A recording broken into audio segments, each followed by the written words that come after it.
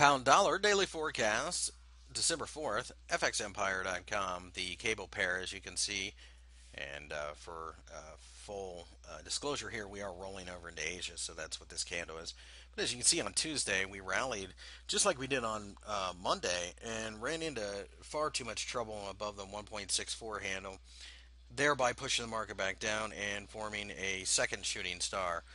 The dual shooting stars are a very negative sign, and as a result, we think the market should pull back from here. At least that's what we're hoping for. And quite frankly, it's not a bad thing, as you can see how parabolic we've been. The British pound has just been on an absolute tear lately. What we want to see is this market go down to about 162 before we start buying on a supportive candle.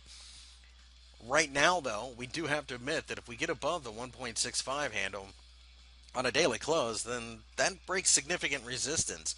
That resistance giving way should send this market looking for 1.7, which we think ultimately we will see either through a pullback and a bounce or an extension of the parabolic move.